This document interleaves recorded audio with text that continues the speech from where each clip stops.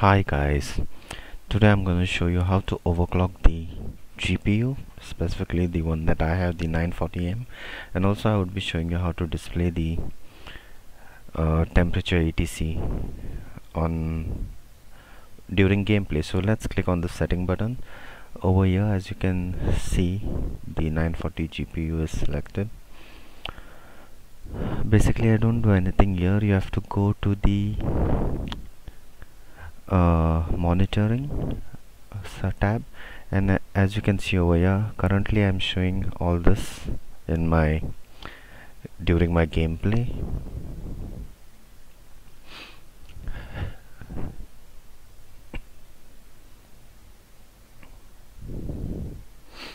So let me show you how it's done. Oh, this is already selected. I've already done this, so let me select one that's not selected before. Okay, this one. So you click it, whatever you want to show, you just select it and then come down and tick this box that says show in on-screen display and hit OK. That's all. That's how you show anything. You get what I mean. Sorry, I'm so lost sometimes during recording.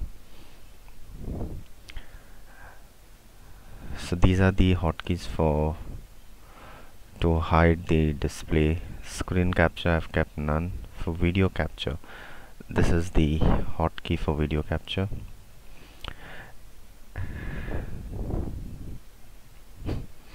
And this is the formats that you can do it in. As you can see, this is my current selection with which I'm going. There are a couple more that you can try on if you like. I don't know much about them, so I've not tried it. This was the default, I think so, I don't remember, but I think this was the default when I started using the app. So the container format is MKV, which is little, I think it records in a smaller size. I've kept the quality to 100 and I record it at full frame. That is whatever in-game resolution. And I've kept the frame rate to 40 frames, which most of my videos don't cross 40 frames, so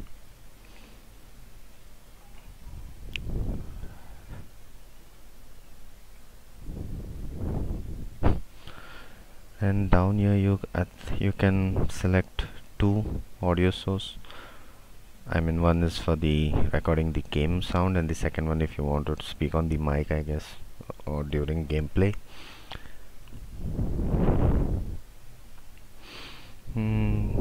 That's all in this.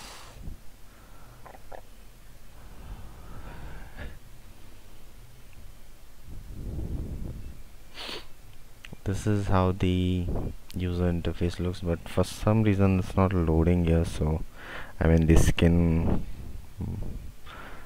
I don't know, it's not loading for some reason, but here you can change the skin of the MSI Afterburner. So now the main app that shows the on screen, it shows the temperature and all, is this, the Riva Tuner Static. So this is the app that basically shows all the temperatures and all that. So here there are a few settings that you can play around with, and this basically is you can move this 60 whatever is written over here to get an idea where it will show on your screen. But over here it shows very low, but it won't be that low. It shows somewhere on top. You can just move it around anywhere you like, and then check in your during gameplay if it is in the right position. You can just move it around. Oh, as I said, over here it's low, but during gameplay it shows over there on the top left.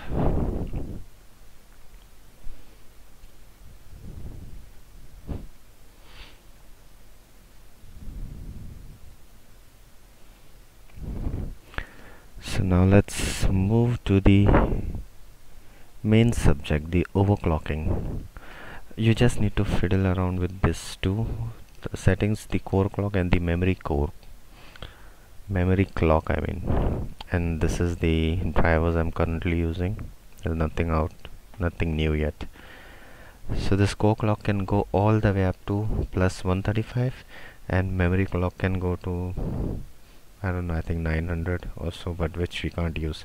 So this is my current setting, plus 135 plus 180, which gives me stable gameplay. It doesn't crash at all, and you can save it as a profile anywhere, like select number 3 and save it over there.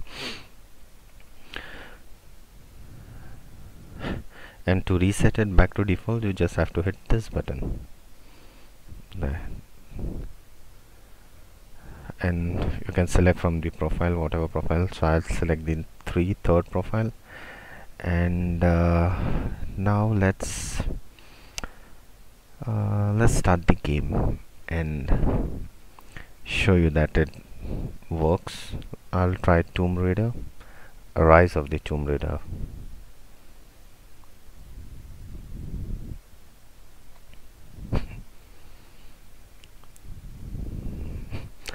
Now again, one more thing, since Tomb Raider is playing, I mean,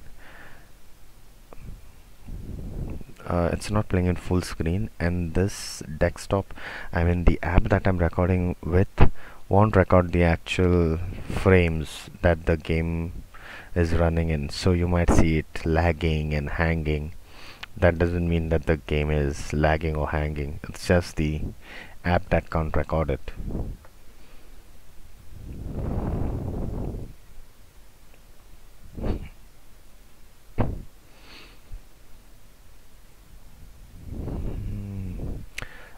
I guess it's hanged. Okay, that's some movement finally again.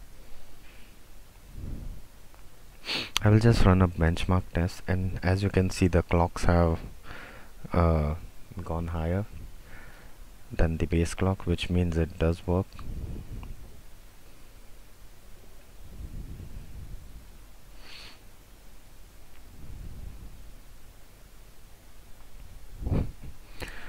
Here, so as I told you just before, it's running at 30 frames, but the recording, I mean, since I just use this to record my desktop and all, it's not capable of recording the games at the actual frame rate.